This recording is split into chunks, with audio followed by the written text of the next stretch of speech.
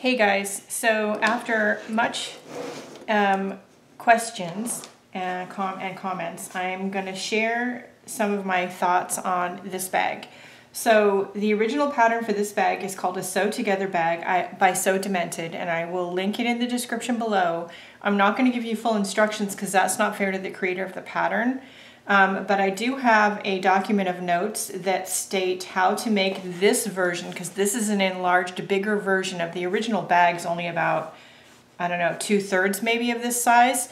It also doesn't have these zippers like this. I think the zippers only stop about here, which means when you open the bag, it only opens like this.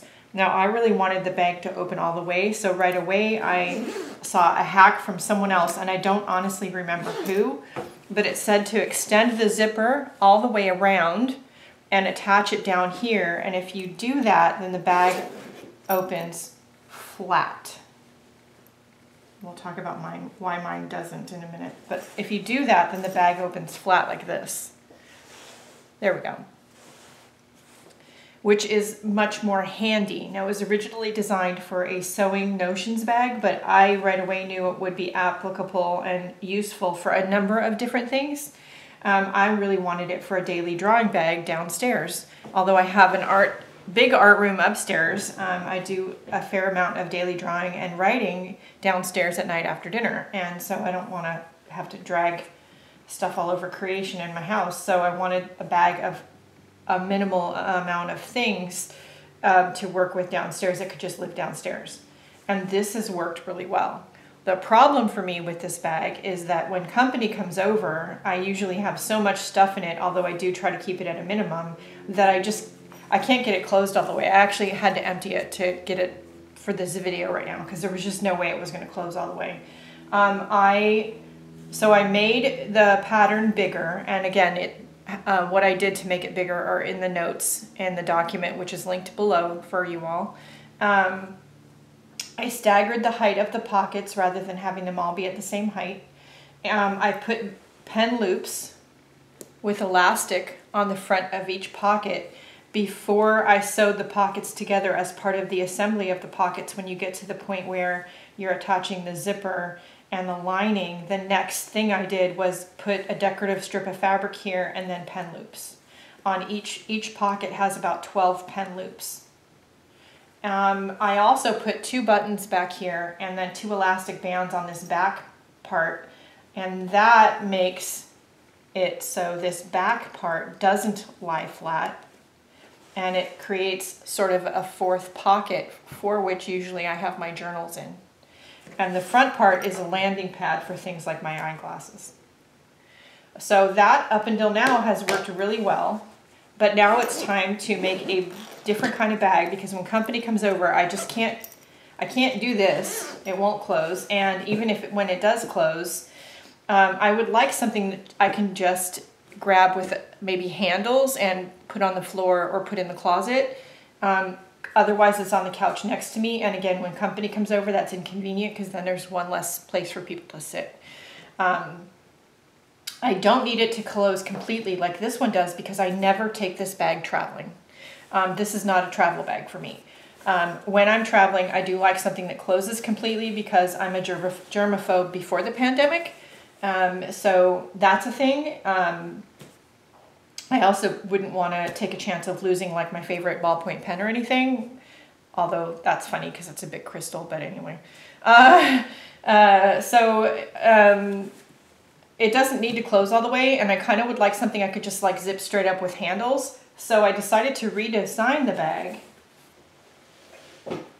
and I've got it almost done. And we are going to cut away to some clips of how I did this and what I've done and how I've gotten to the point where I'm at right now, and we're ready to finish the bag right about here. Hey guys, can you see me? Holy cow, I can't even tell. Yeah, there we go.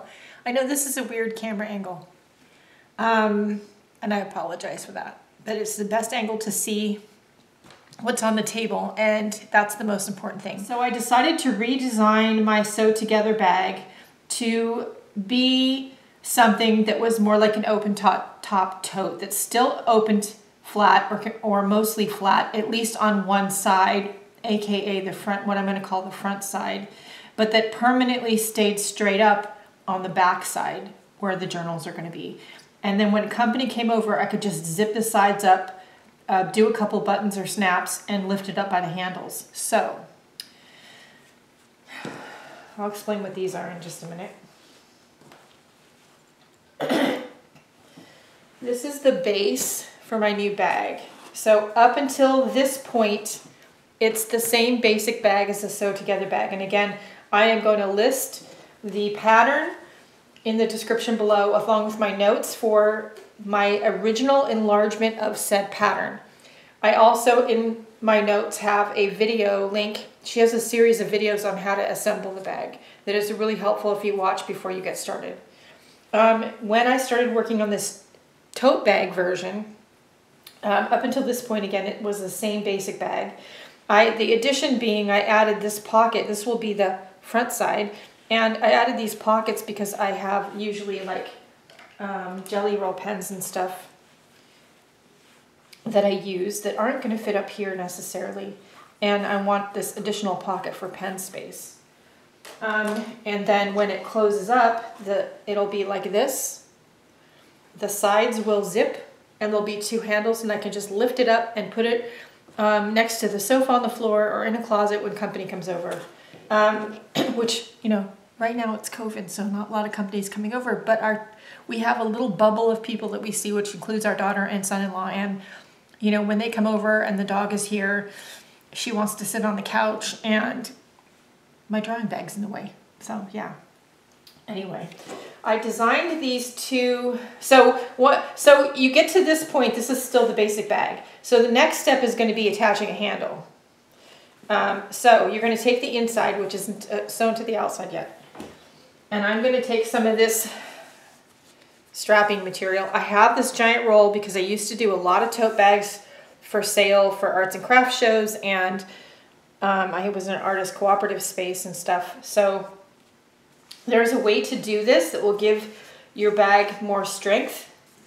You could just attach straps to either end, but then it's only being held by here. And that's if you have a lot of stuff in your bag and it gets a little bit on the heavyish side, that's a lot of weight to put on just 2 or 4 points of stitching.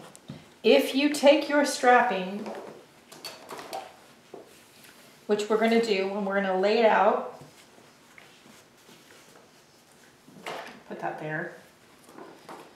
I'm going to lay it out here on this, the outer part of the bag. Figure out how long I want the straps, which I don't think I want them to be very long. Make sure they're even-ish. And cut a piece that's like this, like a giant oval. Stitch it down here and here. That's a lot of stitching places to hold the weight of whatever's in the bag. I would stop to sew a square and an X at the top of both of these long rows of stitching to give it extra holding power. I'm going to do that, and then I'll talk to you about the sides of the bag, which were those pieces that you saw at the beginning. I'll be back. Okay, so we've got our handles on, and I didn't sew them all the way to the top. I'm about 3 inches from the edge because I really think I want the handles to not be this color. I think I want to cover them with some of the fabric. Nothing wrong with this. You could leave them like this. I think I want to take the extra step and take some scraps of fabric, and I think the blue, and I think I want to cover them with fabric. So I'm going to measure how long the handle is, not going all the way down the 3 inches, maybe going down 1 or 2 inches, and make a tube to cover the handle. And then I'll be right back. I have some scraps that might just work, so I'll be back. Tubes to cover the straps need to be about 22 inches. This little scrap was not big enough, but I have this little bit left. The strapping is about 1 inch. Yeah, it's 1 inch. So I need about 2.5 inches. And actually, we're going to use this. How long is this? It's 12. This is 12, so it's at least 24. It's more than that. So that'll work. Fold it in half.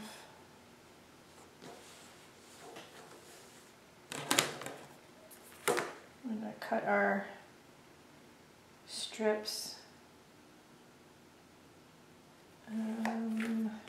straight. And I think I'm going to cut them about 3 inches. That gives me room to play with. And one, I need 2 of those.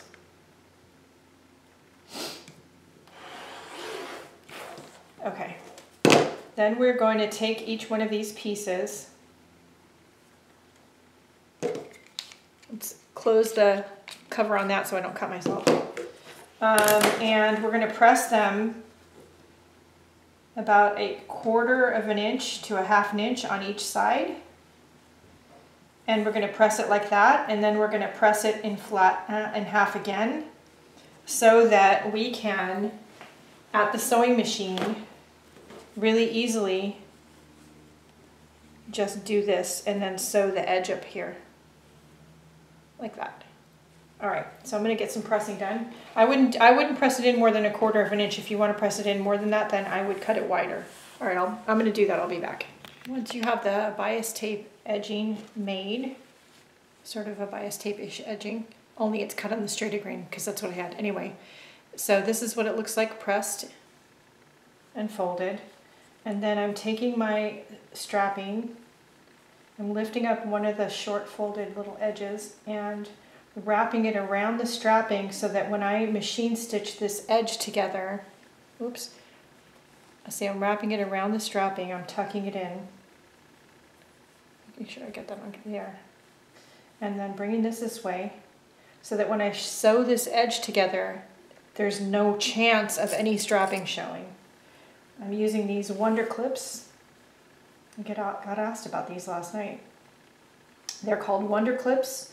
They're by the Sewing Notions company Clover, and you can get them at any sewing store is going to have them, and of course Amazon and all of that. I would say if you're buying them at a sewing and or craft store, if they have coupons, get them with a coupon. They are a tad little bit pricey, but they work really well, and they work for this kind of project, sewing project, they work better than any other kind of clip that you might use. Binder clips are a bit unwieldy and can be challenging to use for this. So they come in 2 sizes that I know of. They may come in more than that. These are the little ones there. There is a really big one, which I have a few of. Might need to break those out later. So anyway, I'm gonna get these wrapped and I'm gonna get this sewn. I have to figure out what I'm gonna do with this top edge because covering the edges in the way the pattern originally says won't work because these straps are in the way. I have an idea brewing in the back of my mind, but I think before I do that or do anything with that, we'll work on getting the sides attached, which I have to make longer because I made them too short for it to open nice and flat the way I want. So I am going to get these clipped, get them sewn, and we will move on to the next thing, and I'll be right back. So we've got our handles on, and now my dilemma, of course, is how to finish the top edge when I finish the bag. But before we get to that, I'm going to figure that out last. If I have to end up having to rip stitches out, that's fine. The next thing we need to do is we need to figure out the sides. So when I cut the sides, they're too short and it doesn't open flat. So I'm going to actually add some pieces to the bottom of the sides. I have a little bit of zipper and I really want to use all the zipper that I have. And actually, now that I'm thinking about it, sewing the top together, yeah, I think that's actually going to work the way I'm thinking in my head with the handles. Anyway, so what we're going to do here is we're going to use some of our scraps. And we're going to cut a green strip like we did with the blue. So we're going to cut a green strip and I'm going to sew it here. We have this piece of blue that already has some fusible fleece on it. It's going to go here. I'm going to cut a piece of the floral fabric that'll be sewn to the back side, and then everything will get flipped this way and top stitched across, across, and down to extend out these sides to the maximum length. Because I did all this work on the sides because I need like another inch at the bottom. That's a lot of this is not going to show, so I wasn't too concerned how messy my stitching was. Necessarily, it's not going to show. It's going to be way at the bottom of the bag, and a lot of it's going to get cut off. I'm going to cut off a semicircle like this. I would recommend, if you're going to make this tote bag, that you cut these pieces about this big anyway, and then spend some time clipping it to the sides and clipping it around. I want to cut this off. I want it to be smooth. You don't have to do that. You could pleat it or take a tuck down here. But I will tell you, there's a lot of layers of fabric and batting here on this edge. And without this extra piece, this is sometimes difficult to sew. So you want to cut off as much as you can, I think. I will try to give you some measurements of what I cut off. In the meantime, our handles are on. I've got the inside pinned to the outside. I cut off 1, 2, 3, 4, 5, about 5.5 inches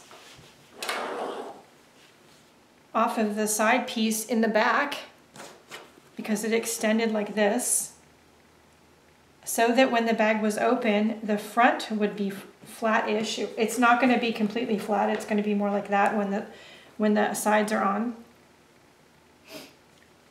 But that the back would stand relatively upright because I don't need it to open flat because that's where my journals are going to be. So I cut that off. You're going to want to, again, play with this and get it pinned and adjusted to be what you want it to be. Right now I'm going to go down all the sides, both sides, and sew the two pieces together. I have the handles tucked in between the layers because I'm not sewing. I'm going to leave this open, at least for now, until I figure out how to trim it. All right, I'm going to get my inside sewn to my outside, and I'll be back. Okay, once you get the shape of the side piece right, and you may have to fiddle with it a little bit, then clip it in or pin it in. And we are going to sew the sides to the body of the bag. Now, when you do this, you need to make sure you've got a good strong sewing machine, that you're using a really sharp denim or even maybe an upholstery needle. There's a lot of fabric here and some spots are thicker than others. Go slow, don't rush, and take your time. I'm gonna go get that done. I'll be back. Okay, hopefully I did this right. We'll find out in a minute. So I've got the sides sewn on. They seem semi-even. It's gonna take a lot of manipulation to get this sewn on down here and around the curve and everything. You can see there's little bit of leeway with the pattern piece that I'm gonna, of course, I've traced the finished size for you. The finished size includes the zipper. You have some manipulation room, but hopefully I did it correctly. Let's unzip it and find out.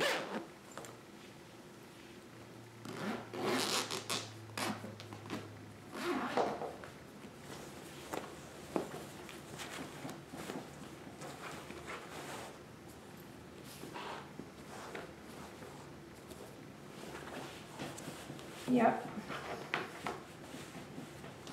So you can tuck the sides in like this. There's no spots where I didn't catch the fabric, which is more important. So make sure that you caught the fabric everywhere, which I did. There's just actually one little tuck right there, and I'm gonna just leave it. So this is our almost finished bag. So that's pretty good. I have plenty of room for my journals and my pens, and now I'm going to be able to zip it up and move it when company comes over. So, and I did it again. So I'm going to I'm going to, what am I going to do? I'm going to fix the zipper pull again. Oops. I'm going to trim the excess seam allowance around here, and then I'm going to iron the trim, and then I'm going to be done for the day, and I'll work on it some more tomorrow, so I'll be back.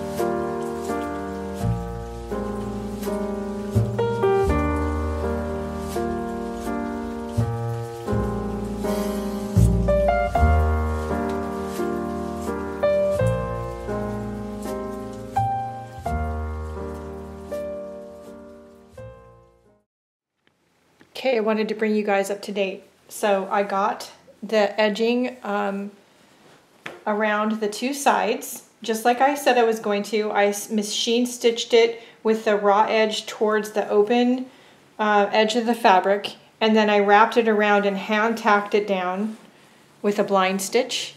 If you're watching this clip, you already saw a little clip of me doing that. So I got both sides done. Now I'm working on the top. We're almost done. So because we have the straps here, again, normally I would do like I did here and just wrap it around, but the straps are in the way.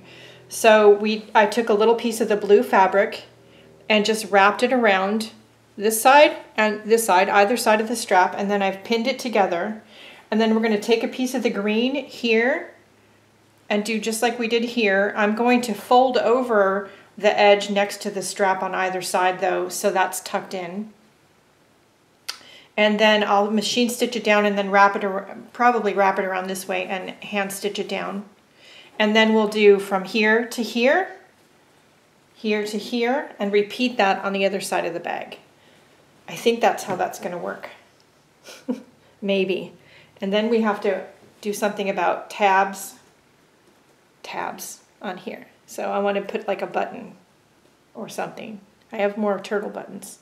So I'm going to get the top edged and then we'll think about the buttons and I'll be back.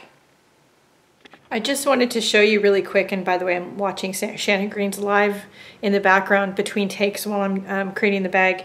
So for the piece of green trim that's going to go between the straps on either side, this is the piece, and I cut it to fit between. I made the little blue pieces at the base of the strap a little wider to allow for some, you know, leverage. I don't have to be exact with my measurements. But what I did with a little piece of trim, rather than leave the edges raw, was I opened it, pressed it in about a ½ inch, and then repressed it back again in half. Now we're going to stitch this down, and then when I go to hand stitch the trim on, I'll wrap it all around like that and stitch it down, hand stitch it down like I did on the sides. And I'll also sew the two little blue pieces to the strap and to each other when I'm doing that also. So I'm going to get to it and I'll be back. Okay, before we sew this whole mess down, this is what it looks like. So I've got a strip from here to the end of the zipper on the side, between, and then out from the end of the strap to the zipper on the other side. We're going to sew all the way around and sew these down. Ideally, I'm going to get right to the bottom of this blue in between, but we'll see, you know, or on the stitch line. We'll see what happens. I am going to sew from this front side, which is not what I normally do.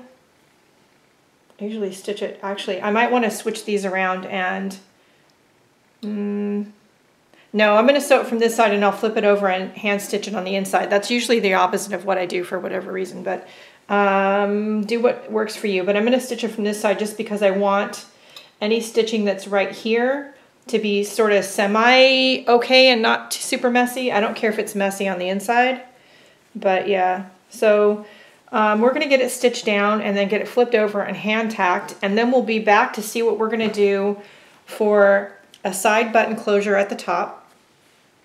And also, I was playing with this and pinning it last night, and I think I'm going to tack, like right here.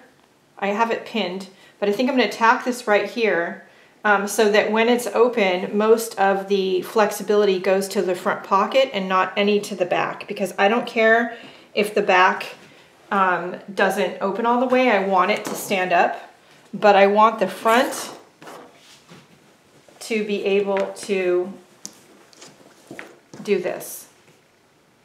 So we're going to hand tack that down, plus bonus, that'll give me an extra little pocket on each side. I can put my reading glasses in there, so it's a good thing. All right, I'm going to get that done and I'll be back. Okay, you guys, I'm so excited. It's done. Now, I know this video and the destructions, that's a Fredism, my husband. The instructions are sort of haphazard at best, but I literally was redesigning the pattern on the fly as we're filming this. I didn't make like a mock-up bag before I started filming. This is the bag. It's probably the only one like this I will ever make, but if you decide to take the hints and tips and inspiration from this video and make a traditional sew together bag or a large size one like this one, or a tote bag, I would love to see. And if you would share what you do, you can tag me in a post on Instagram or Facebook. If you're in one of my art groups on Facebook, A Life of Art and Self-Expression or My Creative Year, you can tag me in a post there and post pictures there. I would love to see what you do. If you do a video, like message me the link or email me the link, because I'd love to go watch your video and see how you do this. But anyway, this is the new bag, and I'm gonna fill it up on camera. So it's all done. I did take, and it's not super neat, but I did some zigzag on either side of the handle here to just sort of close off the green and make sure it's really attached to this blue strip. Now I could have done it a lot neater, of course, and I could have hand stitched it. It would not look nearly so messy, but I really just wanted my bag done, and I'm okay with this. You know, at some point, if I wanted to put a little decal there or a fabric yo-yo, or do a little embroidery, you know, at some point I can. I'm not super concerned about it though. It's really the only thing on the bag that's like not, you know, compulsively neat in my opinion. But anyway, it's all done. I did add this little tab with a buttonhole. Literally, I got to tell you guys, this is the first time, and these buttons are a little fiddly because they're shaped like turtles, but it's gonna hold and it's not gonna come off. But this is the first time I've done a machine buttonhole, literally in years, maybe a decade or more, because I don't really garment construct anymore, and when I do, I don't do buttonholes. Like I never do buttonholes anymore. So I had to sort of, to be honest, read the instructions and refresh my memory how to do a buttonhole. But this just ensures that the zipper's not going to pull open. And if it does, the two sides aren't going to fall apart. I may at some point put an elastic loop on the zipper pull, and just like when the zipper is up, just wrap it around the button and then button the button just to ensure that the zipper doesn't pull down by itself. But anyway, so I did that. I love the turtle buttons. I got them before anybody asks. I've had them a long time. I think I got them at Britex in San Francisco. I think that's where they're from. I did sew this part shut, and I put another turtle button right there where I sewed it to just kind of cover up the stitches. And that's the back where the journals are gonna lay. And then this is the front, and when it's on the sofa, it's gonna be like that. How cute is that? We're gonna fill it up. I'll be right back.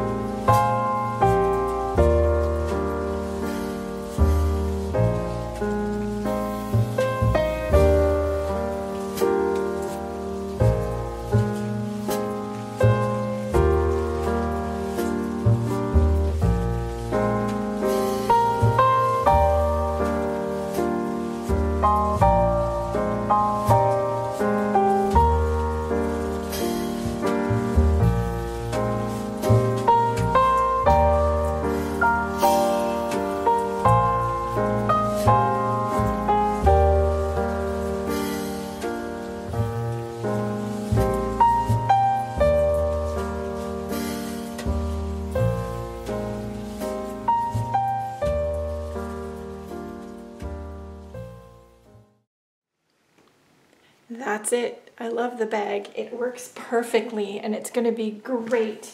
Easy to wrap up and pick up when people come over, and keep all my stuff contained, and also provide me with a nice workspace when I'm downstairs doing my drawing. I love it. That's it for today. I'm going to catch up my notes before I post this video live. So the document will be linked below, which includes the original notes on how to make a bigger version of the Sew Together bag in this size. And again, you just want to cut a really long zipper so that you have these 2 loops on the side, and you want a double pull zipper ideally, which is what this is. And then you can just pull it all the way open and it lies completely flat. If you want to tackle the tote bag, I'm going to make some notes and measurements on the pattern pieces as I can. Along with this video, I'll link it in the document because there's going to be some stuff that's just, I'm not going to be sure how to write it down. If you decide to make one of these or you improve on it at all, change the design, I would love to see what you do. So please let me know. I think that's it for right now. So if you have questions, comments, or concerns, leave them down below. You can also email me, of course, and if you're in one of my Facebook groups, you can message me over there, tag me in a post. Don't forget to like, share, and subscribe. Stay safe, stay healthy, stay creative, and go out and do something nice for yourself because you deserve it, and I'll see you later. Don't forget to support the free content if you can, not only on my channel, but all your favorite creatives. They all usually have an Etsy store or Patreon or something, so including myself. So check out the video description for relevant links, ways to support, and all that jazz. And then go out and do something nice for yourself because you deserve it, and I'll see you later. Bye, guys.